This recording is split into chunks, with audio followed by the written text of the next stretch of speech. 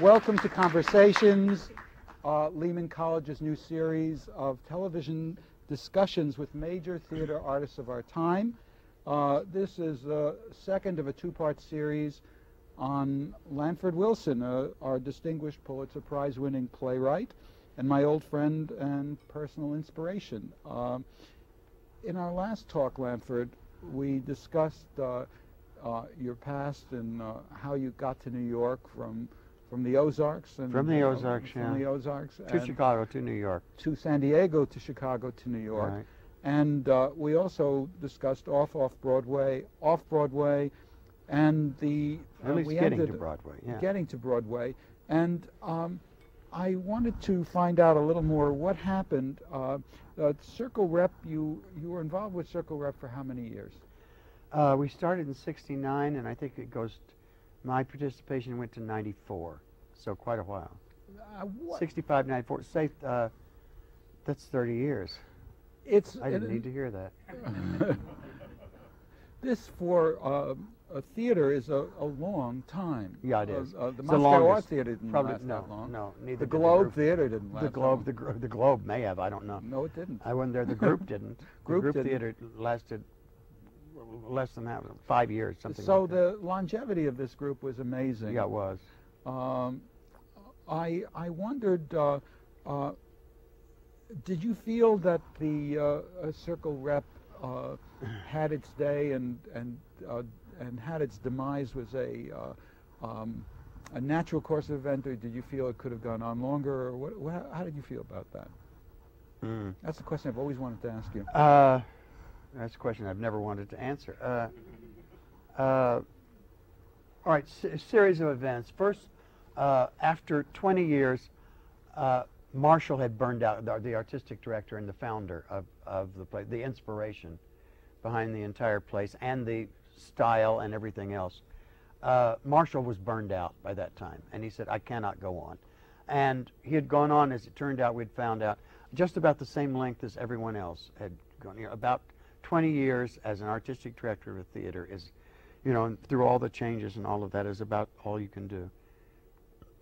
So he lasted about 2 years after that, trying to get out. And then finally we decided, we had a board of directors, which was about 8 or 10 people. And we got a few more people in who didn't really have a clue what we were doing. We were really an actor and writers theater, and the writers wrote for the group, and the group did it. It was an amazing process. We any number of times I would have a scene. I was writing for specific actors in the company, and they knew it.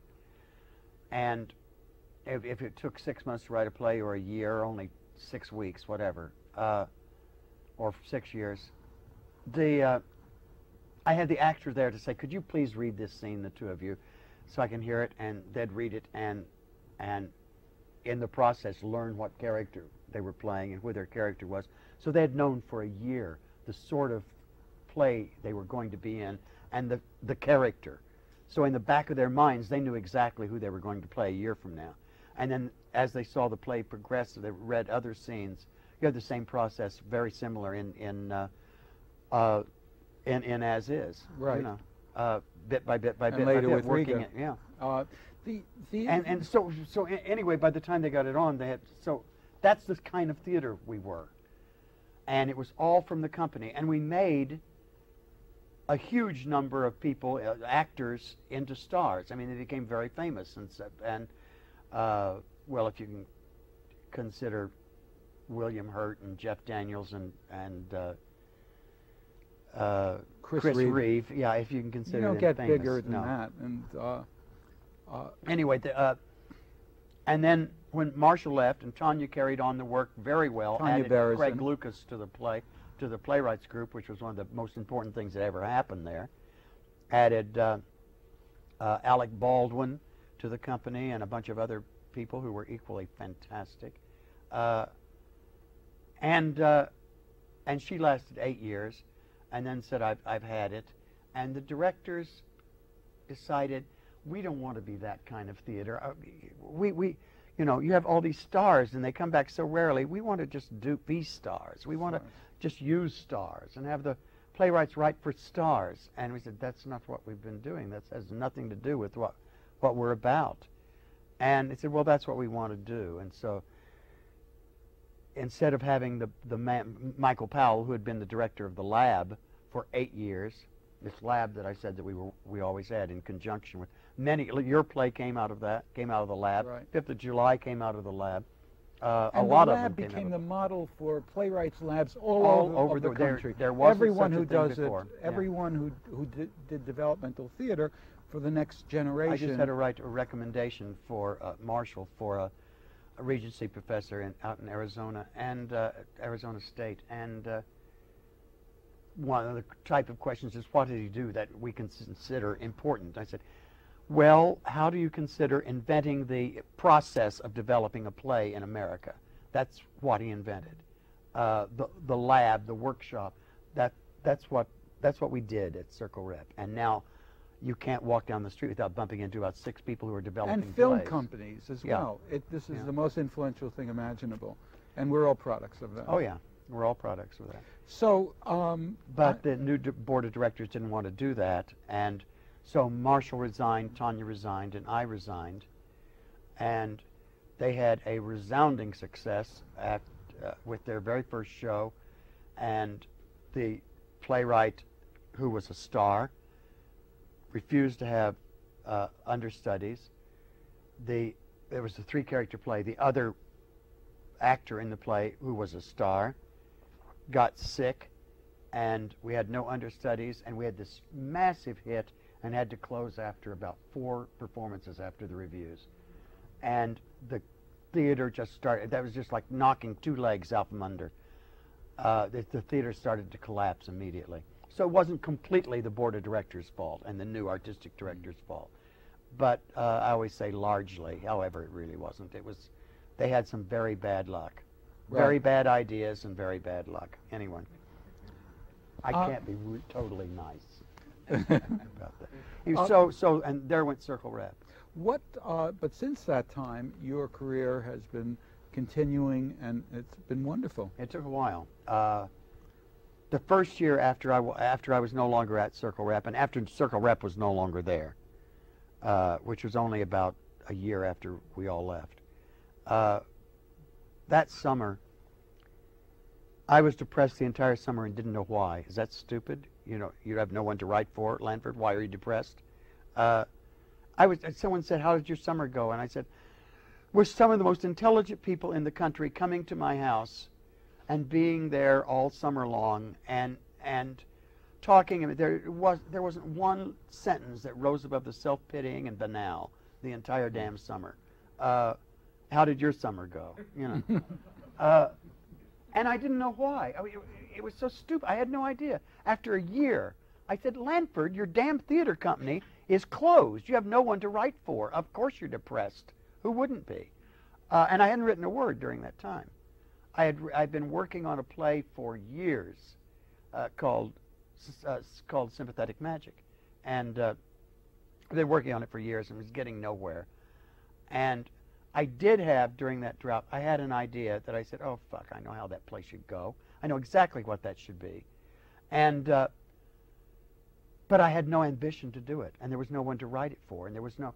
I had gotten into the habit of writing for people and writing with the idea that this is going to be done at such and such a date, and if you're not going to have it ready, you better know early enough along so you can tell them. And I always told Marshall, have a substitute ready to go in when I collapse and can't finish it in time. And the bastard actually did. and one of them was when I was trying to write the Mound Builders, and I said, I can't do it. I need more time. He put in The Seahorse, was one of the biggest hits we ever had. Damn him. Damn his eyes, yeah. And with Conchata Ferron, everyone got an Obie. I think it was our first complete round of Obies. Everyone involved with it got an Obie. Anyway, where in the hell were we? Well, I'm not sure, but I like where we are. Okay. And yeah. I wanted to know, how did you, last season, wasn't it, or was it the season before, they did a complete retrospective of your career at Signature Theater. At Signature, yes. What was that like for you? What year was that? It was 2002. 2002, 2003 season. And this is 2003, 2004 season now. Right. And they have Bill Irwin, who's going to be, you know, a real hot season. Anyway, that came about. He called me up and said, we want to do you next year. And I said, well, it's about damn time. And they do a different playwright every year, and this was their 12th year they were going to do. So it had been a while. And then we had great fun trying to pick the ones that we wanted to do, because I'd been rather prolific. And I wanted to do the Mound Builders, but we had done it real badly in a very bad production, Marshall's last year, when he had nothing left, and I had nothing left at that time. And it was abominable. It wasn't wonderful. And so the critics would have memories of that, and I didn't want to see. I kind of wanted to see it again, but I didn't want them saying, this lousy play. Why did they choose this lousy play? So aside from that, we were pretty much in agreement. They sort of fell into place. We wanted to do a play called Tally's Folly, which is just two characters. We wanted to do it because of the tone of it. And our Which you actors. won the Pulitzer Prize for. Yeah, it's the one I won the prize for. And the actress that we wanted to do, and we didn't want to do it without her, got pregnant. I tell you, they have no regard at all for art. Cynthia Nixon, and she got Sex in the City now. Sex in the City now. Yeah, this is the last year,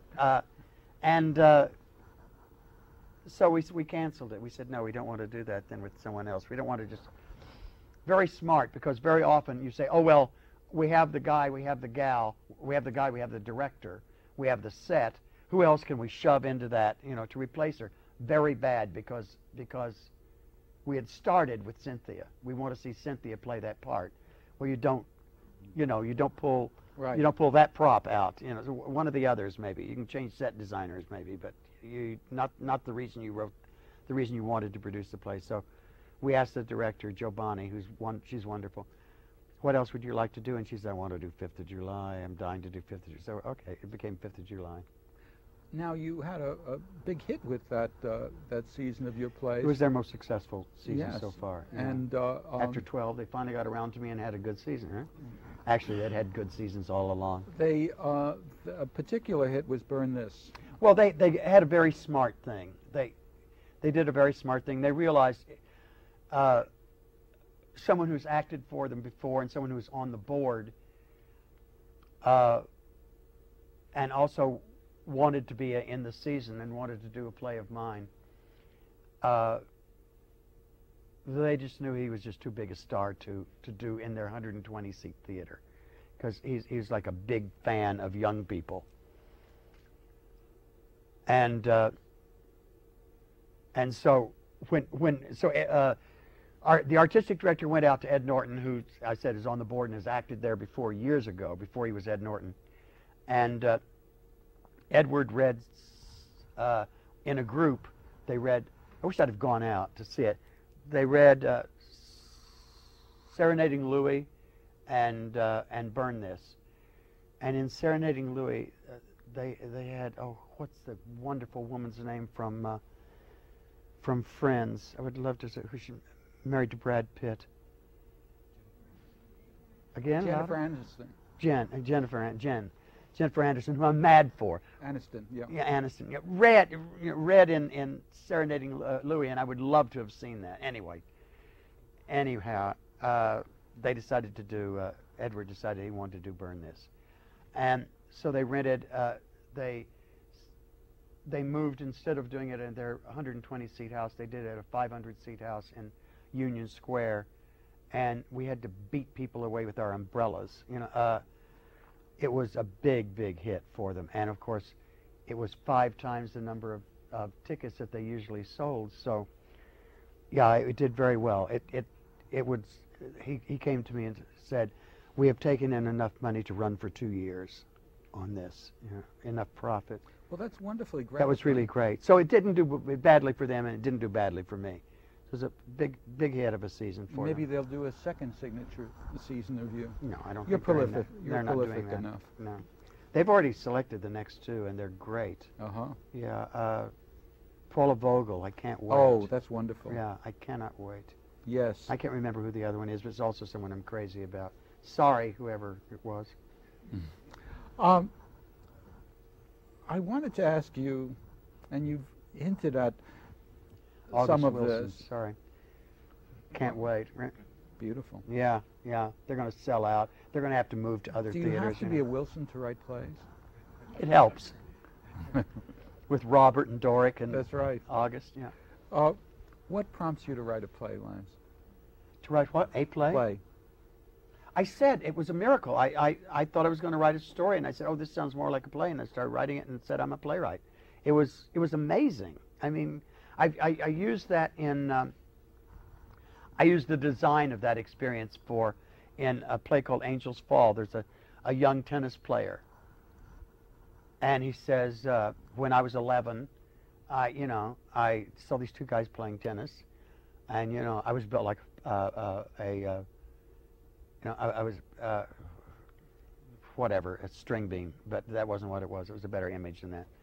Anyway, they had a break, and a guy threw the racket at him and a ball and said, hit one, and he did, and, and he said, no one was over there. It was an ace. And he said, I knew right then I was supposed to write plays. I knew he was supposed to be a tennis player. It's a nice little speech. Well, what prompts you to write new plays now? What is? Oh well, I always method? wrote plays for people, Ah. and so I wrote plays for companies. And when the company dissolved, I dissolved. I had no more interest in writing plays. I mean, I had great interest, but no impetus. And now you're writing again. Well, then I was writing again. Yeah. So immediately, almost, when theater started realizing, hey, Lanford's not working. He's got no one to write for. The Purple Rose, which Jeff Daniels Theater in Chelsea, Michigan, was based on the Circle Rep. Jeff Daniels is one of our big important stars there, and one of the few that after he got famous kept coming back.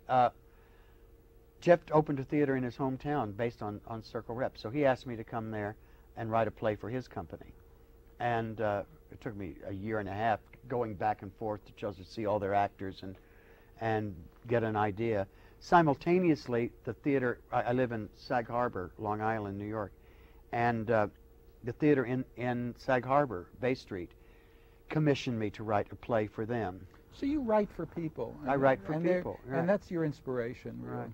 And the sympathetic magic that I'd started, Second Stage called me and said, we'd like to commission you to write a play. Isn't this fun? And because Circle Rep didn't commission me, that was just, I just did it. Well, they actually paid Suddenly you I was getting real American dollars Yeah. for it, yeah. And so I accepted all three of those commissions, just as though I was going to have that amount of time. And to my credit, I finished them all. But it was very exciting writing for those three companies. What are your influences as a playwright? God, they go back. I tell you what, I was always excited by theater and always loved it. The first thing I saw, when we're talking high school now, that thrilled me was Death of a Salesman. I'm sorry, the name went right out of my head for a second. Death of a Salesman. If you know it or if you don't, the guy is having fantasies. They live in a house that is, tenements have been built around it, and they have this little house in the middle of it that's been there for hundreds of years, or been there for as long as they've had it anyway, for 50 years. And so that's the set. Sidebar, my students are studying it right now. Oh, yeah? I just showed them two different versions of it, Oh, so go great, on. great.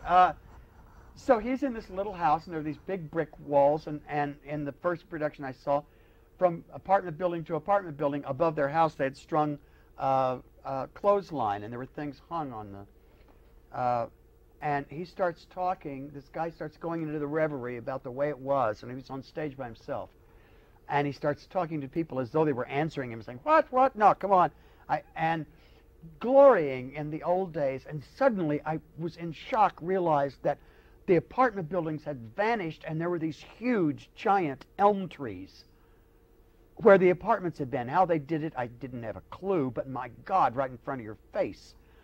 And And I was thrilled. It just like someone shot one of those drugs that I've never had into me. And then so I watched very carefully and saw as someone from the building started saying, "Dad, are you all right?" and stuff like that. Or whatever happens. If you're studying it, you'll find out. And I probably said it completely wrong. Anyway, when this dream started fading, I watched the trees fade and the buildings come back, and I found out only when I went to that school 4 years later how they had done it. One just superimposed to the other, and it was suddenly we were back to, oh shoot, here we are back in reality with the old building. Okay, a year later, I saw Brigadoon Touring Company and came to Springfield, Missouri, and the same damn thing happened.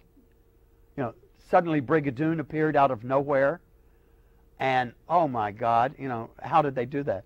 Well, completely differently. I still don't know how they did that. So you're a cross between Brigadoon and Arthur Miller. I am a cross between Brigadoon and Arthur Miller. A cheap, fabulous musical and a very nice play. What? And I'm spitting all over the table. What is your usual pattern of writing? Is there a usual pattern? I can tell you exactly. Yeah, I have a usual pattern. I say, I don't have an idea in my head. I never should have started this. People expect me to continue doing it. And I go around pestering all of my friends saying, I can't think of anything. I have no idea. Have I said anything that sounded like a play? No, no. Well, God, I don't know. And I drive them crazy. They say, Lanford, shut up about it. And then I say, well, there was that idea I had about, oh God, and then that starts taking hold, and then I write it. But so there's always been something back there that I had forgotten, usually, that I'd had an idea for a play and said, no, that'll never work. With the play I wrote for Jeff Daniels, I said, I have no idea. I was writing this play for them. Oh God, what a bad idea. It was a change of life play about who cares, and about people I don't care a damn thing about. And I thought they were funny. I thought. I mean, I thought they were amusing. Boring, worst word in the English language. Amusing. Anyway, I had no play for them. I read 14 pages of that. A mutual friend of ours, Tim Mason, also a playwright, wonderful writer, read those 14 pages. I said, what does that sound like to you? And he says, it sounds like someone searching for a play. And I said, yeah, that's what I thought. So that's exactly what it was. So, and then one day I was looking at books to be read, the section, you know, I've like 20-foot long row of books that you haven't read yet that you bought and intended to read. And one of them was a book called Playing Joan, because I had had the idea of what would it be like in a small town that had a community theater, the girl that's usually the second lead in their musicals, in other words, not an actress, who was like maybe the bookkeeper down at the local whatever, furniture factory or cheese factory. What it would be like if she got the part of St. Joan, which she's never considered real theater before in her life, and just happened to be St. John, just happened to have all the attributes, the spine and the stick-to-itiveness and the morality, which she never knew about and neither did anyone else. And what would it do to her? What would that do to the town? And then I bought a book called, and I saw a book called Playing Joan, and I said, oh, damn it, someone's already done it. And I bought the book and read enough to know that, no, this is interviews, very nice interviews with people who played Joan. Not all about their personal life or what it did to them. It's just about playing Joan. And like an asshole, I put it up on the shelf and never wrote the play. So it somehow evaporated. And I said, I do have an idea for a play, and it's perfect for a Midwest theater. This theater was a small theater in the Midwest, the only play in town. You know, perfect.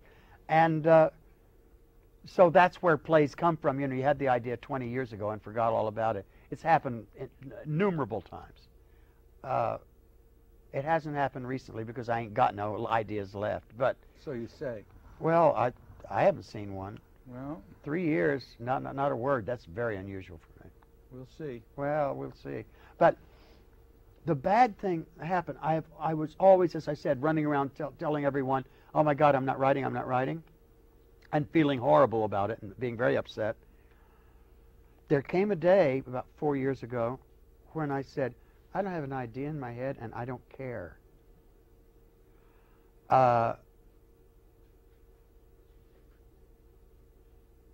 And it shocked me. It shocks me now that I was so complacent. At the time, I said, isn't that great? I don't care if I ever write another play again. I don't have an idea and I don't care. This coincided with a great deal of alcohol and a great deal of drugs, you understand. And after I shook that, I have been saying, okay, all right now, have an idea, think of something, hasn't happened. But I am beginning to drive all my friends crazy. So that's a very good sign. That's a good sign, but it begins to scare me. So I'm a little scared now, but I still don't have an idea in my head. But I don't have an idea in my head, and I've got to. You know, we'll talk. If I've said anything that sounded like it might be a play, let him know. Yeah. Lance, I got the high sign to wrap up, and we're just getting started. I know. It's been we can wonderful. start telling the truth in another 10 or 15 minutes. Oh, yeah. They don't want to hear that. I know. Actually, they do. It's been wonderful. Well, it's been great sitting here talking to you. We haven't talked in a long time. That's right. And it felt like the old days. That's what it felt like. Yeah, it did. And it did. Thank you. Only neither one of us is drinking anymore. Damn. That's right. Thank you, Lanford, and our home and our studio audience for joining us today. And I hope to see you all again for further conversations. And we're going to have now a brief question and answer period. But first, I wanted to thank you. Oh, it's been fun. I've really enjoyed it.